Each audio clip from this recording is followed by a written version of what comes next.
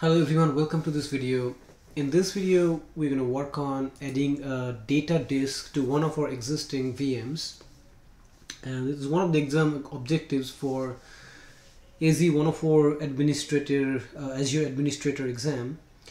You can have a Windows machine or virtual machine. For this lab, I'm going to use a virtual machine, Ubuntu virtual machine that's running. And we're going to add a data disk to our existing system. And if we have time, we'll try to mount that as well. So let's go to one of the machines. This is Ubuntu sub 2 VM1, and if where you need to go is go to the disk, and it's going to tell you what kind of disks are attached to this machine.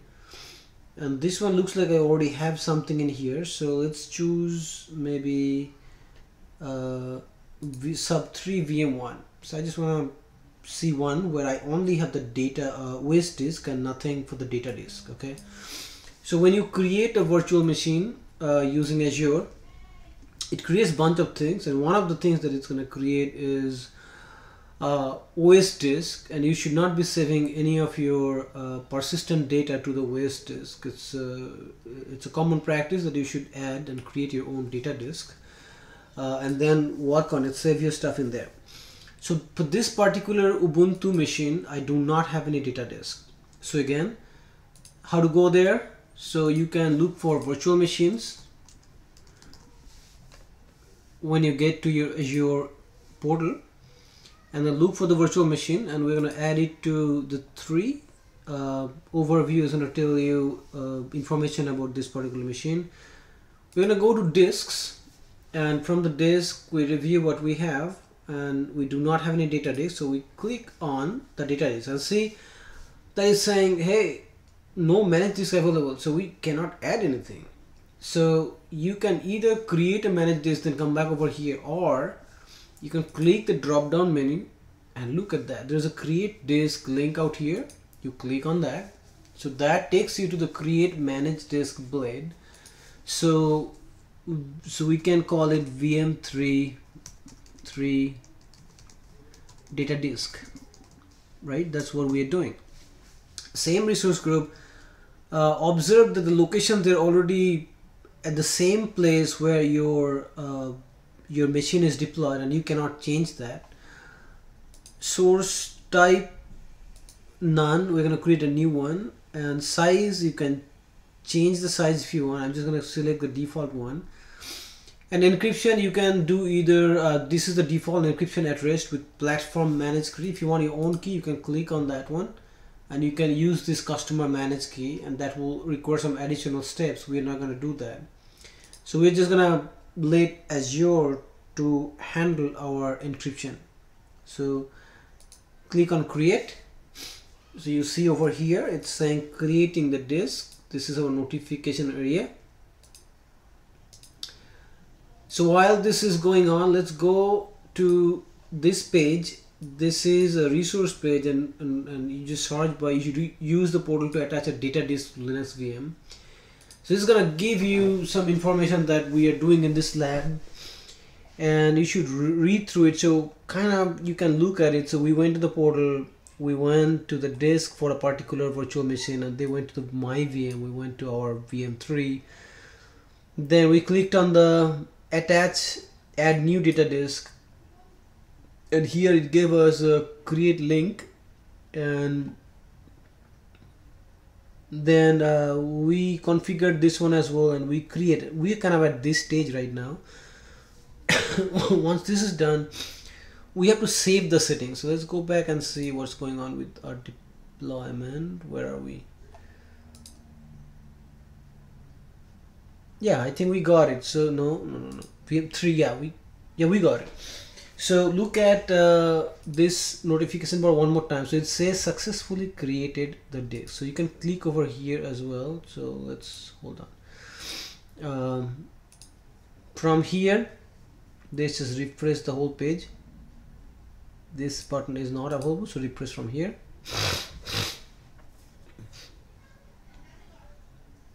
So this is now going to give us the disk view, and let's see.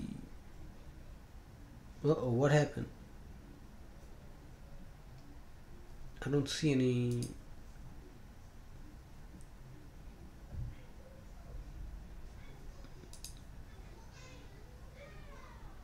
I don't see where did it go. Alright, let's go to Ubuntu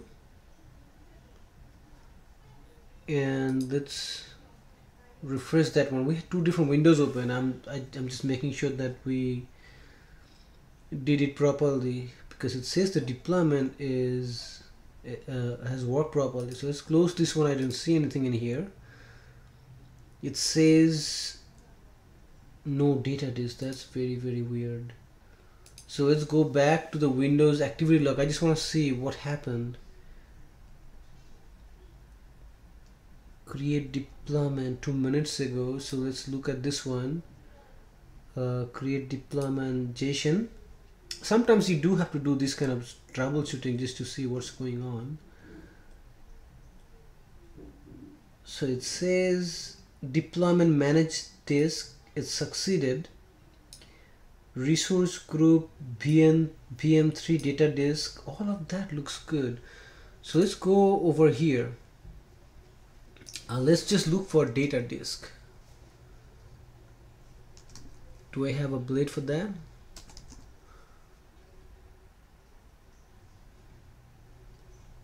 Or just disk? Yeah, we got a disk view. So let's see what kind of disk do we have. Okay, this is the disk that we created. Okay, it looks like we created, but we didn't really assign it to anything. So let's click on that one and go back to the machine and just get that disk. For whatever reason, we probably missed something in there that did not didn't assign this disk to this particular machine. So let's go back to the disk. So we got the disk, so add a data disk, and this time we just need to pick up that disk that we have already created. Most likely we didn't save, but what happened when we went to the other window, this page was not there anymore. So now to attach that VM disk that we created, you have to click on save. Okay, that's very important. If you don't do that, it's not going to be attached to this particular VM. So as we are here, let's finish that one. So that's going to attach that particular disk to my virtual machine. Now how do you know? Again, from the disk view, now it's going to say you have OS disk. This is your OS disk, operating system disk, and here data disk. This is now attached to this system. And again, you can click on that one. Most likely it's gonna tell you the owner of this disk is this particular VM. That's another way to check whether this disk has been attached properly. Now once you are done with that, let's log in to that machine. Okay, which machine is that? So let's go to virtual machine 3. Let's get our IP address of that machine. Let's SSH to that one.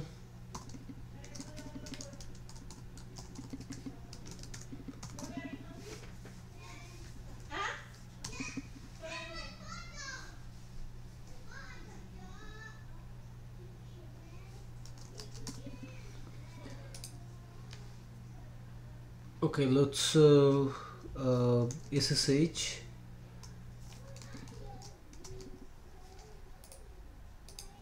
And then do say yes, and then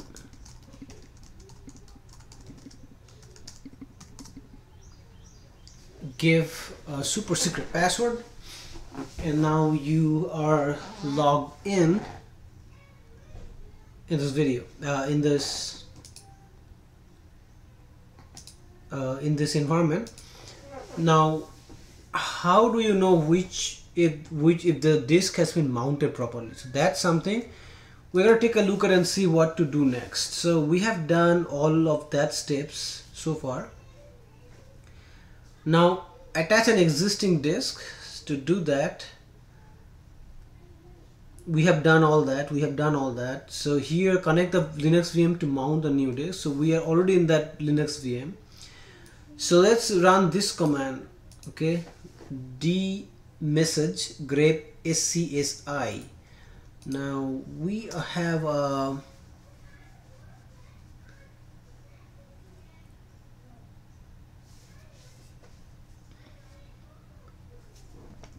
and they are looking for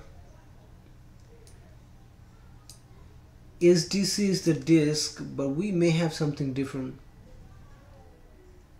SDC is the disk, SCSI disk that we most likely need.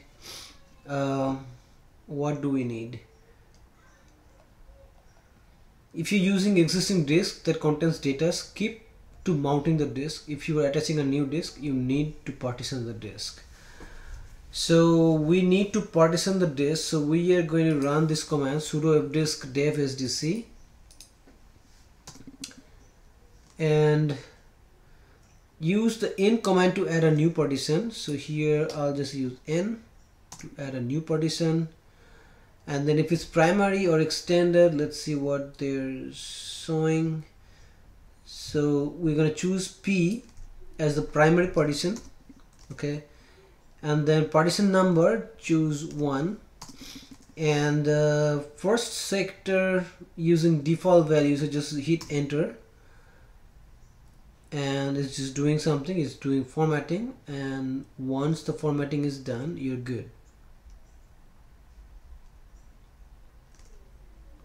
Okay, so it's just doing the formatting, just give it a second and you should see some output very soon. Okay, while this is going on, I'm going to pause the video for a second. As soon as it's done, I'm going to come back. All right, we're back. So this one created the partition that we needed, and if you want to look at the partition, you can type W. Most likely it's going to give you the partition. So this is the partition, and we know that it's a 1024 gigs megabytes file. So we have done that. What is it? So the partition table has been altered. So command. So now we have this. So to save this, you still have to do the W.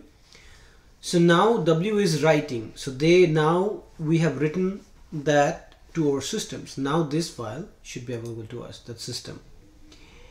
And now write the file system to partition and mkfs command, specify your file system. So once that's done, I can write a file system. So this one attach that file now, and here mkfs is make file system. And what is the type? ext4. This is one of the modern file types that we have in the Linux system. And you just hit enter, and it's just now you can see that it's all done. So it's creating a journal. In that case, journal blocks is fine. I'm just gonna hit enter,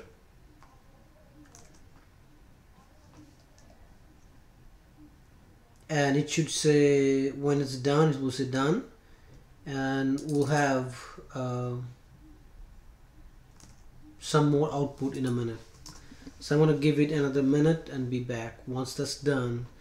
And most likely at that point we can end the video. We'll be back. Alright, we are back. So we have done a couple things. Now we have formatted the disk. So this is the steps that we finished. Okay. So we connected to the virtual machine. We SSH to the system. We partitioned the hard disk. Okay. And then what we did, we have defined a file system within the partition. We are done up to that point, and next we still have to mount the disk. So you have to create a directory, and on the directory we are going to mount that disk. So let's go back, and sudo mkdir is just going to create a data disk for me. So it created under ls. So there's nothing there in the disk at the moment. So if you do ls and this, you should see the data drive. So right here we are going to mount this particular disk that we have got, and it's pretty easy. So it's sudo mount dev sdc1 to that drive. So there we go. Now it's mounted, so now you can just do cd data drive. So now you are actually within that particular disk, and you can create some file here. Touch test. I do not have any permission yet, but you can start using this. Let's see if sudo touch test would work. So it does. So ls right there. So I got a disk where now I can do stuff. Here's my file. Okay, it's got read write and read access and root. I just created this file within that disk. Okay, so that's all I wanted to show you in that video. You can look at the other thing like the current partition and stuff like that, but that's probably not required at this time, and that if step command is not available in this system anyway.